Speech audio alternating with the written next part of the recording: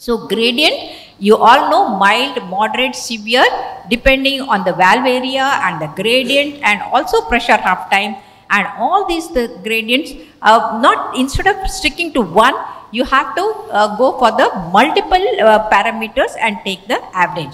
And exercise gradient of more than 15 millimeters of mercury with the dobutamine test gradient of more than 18 are very significant, and they require the intervention.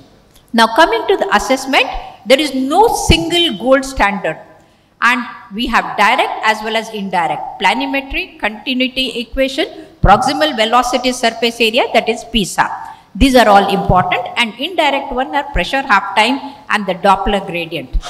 And M-mode, though nowadays we are not doing, it is very important for the assessment, because this is the normal M complex when you get the mitral valve, that is the anterior mitral leaflet, and W for the posterior mitral leaflet. And during the severe mitral stenosis, the EF slope is reduced. In atrial fibrillation with the fast ventricular rate, this is how the M mode looks like. Coming to the mitral valve area by planimetry, it is highly accurate and then performed with the experienced echocardiographer. Then you can see, I have seen as small as 0.2 square centimeters. That means just 2 millimeter, and doing the balloon dilatation was so difficult. And this is how mild, moderate and severe are associated. Now, what are the tips for measurement of the mitral valve orifice area? Gain setting should be just sufficient to visualize the whole contour of the mitral valve, and that is very important. Unless you adjust the gain, you will not be assessing properly. And here you can see that very good image quality is needed, and any poor image quality you will be underestimating or overestimating. Highly deformed valve due to the prior valvotomy or severe subvalvular obstruction, eccentric orifice, severe AR and atrial fibrillation, all these they hamper the assessment. So here the commissural fusion should be looked for carefully if you are sending the patient for the balloon dilatation. So that details should be given whenever the echo is given to you. The transmitral gradient can be determined by continuous wave Doppler, mitral inflow during the diastole, derived from the transmitral velocity flow curve using the simplified Bernoulli equation. And this is how we calculate. But the magnitude of the pressure gradient depends not only on the valve obstruction, but also on the flow of the and the volume rate. And increase in the cardiac output, tachycardia, coexisting with MR, and all this can overestimate the mitral stenosis. So here they have said mitral stenosis with mild MR, so that means they have not overassessed, probably the assessment is right. Then pressure half time is very important. Hertel's method calculates the functional orifice. It is useful because it gives information both valvular as well as the subvalvular. In the Indian subcontinent, the subvalvular fusion is very, very important in our country. For any intervention, that has to be looked for. So whenever there is MS with atrial fibrillation, we have to be careful. But here, the submitral orifice, you can see that this is the orifice for the mitral valve, and the submitral fusion is so severe. And in such a patient, when you are doing the balloon dilatation, you may rupture the chordae and get into the MR. And that's why you can see that the submitral fusion is so much important. The thickening is there, submitral fusion, and especially when you insert the balloon, you can see that the distal portion gets deformed, and that is because it is caught in the chordae. For this, what we do is we put the peripheral balloon, dilate first the papillary muscle and submitral structures, and then do the balloon dilatation. Otherwise, you land in trouble. So here, the submitral structures are not mentioned in the report given.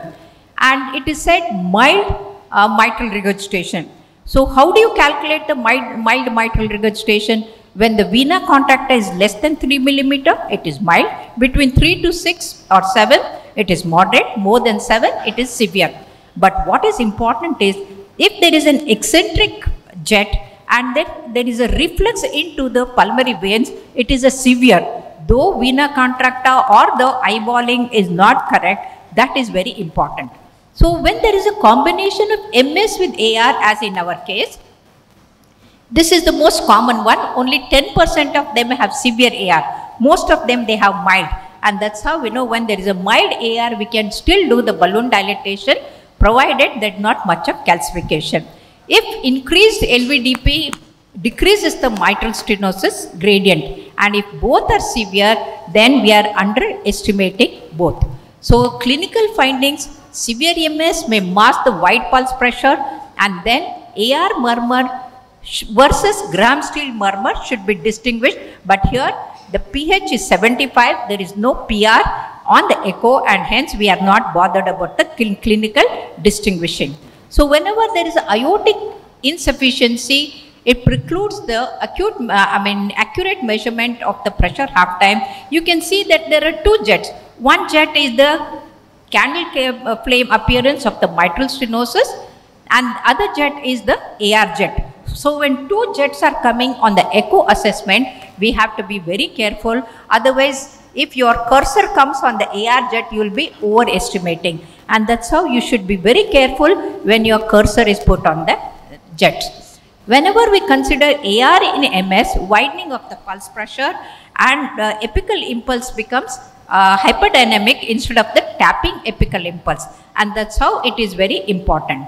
Now coming to the assessment of the aortic regurgitation, the LV dimensions are taken. In mitral stenosis, LV dimensions are less because it is underfilled. But when there is associated AR, LV dimensions are increased. So here AR on the left ventricle effect is seen. And apart from that, when you do the M mode, I showed you the M complex or the EF slope is reduced.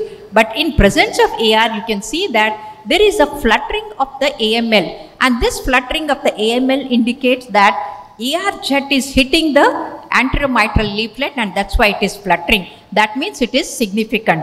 So this is how you have to decide the AR.